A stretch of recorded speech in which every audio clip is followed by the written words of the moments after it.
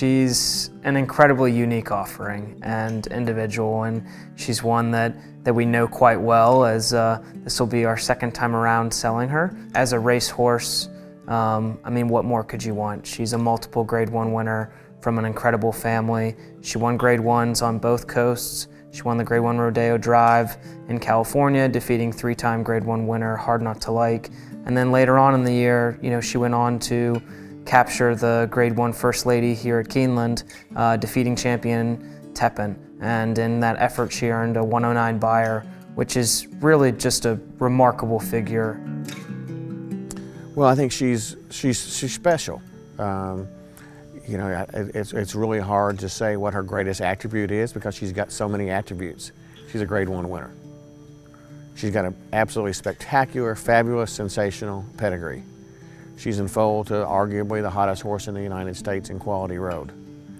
You've got a Warfront yearling on the grounds that the owners are going to keep. She's the complete package.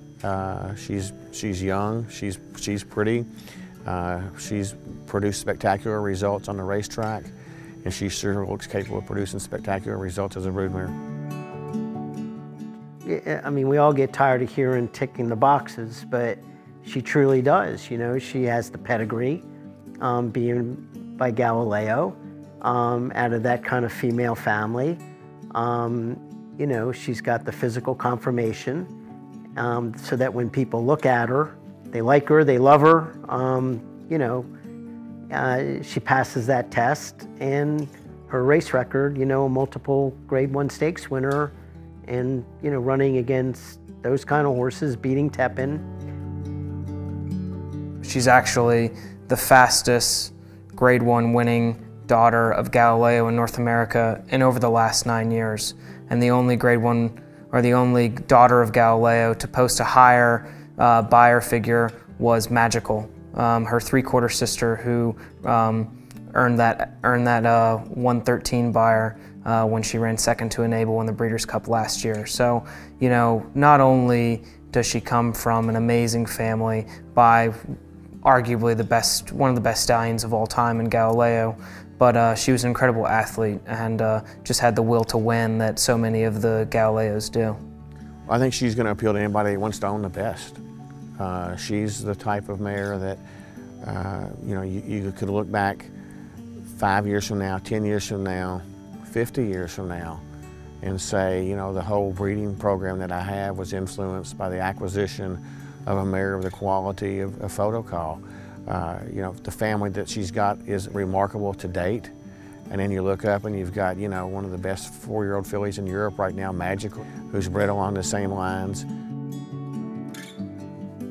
She means a lot to us.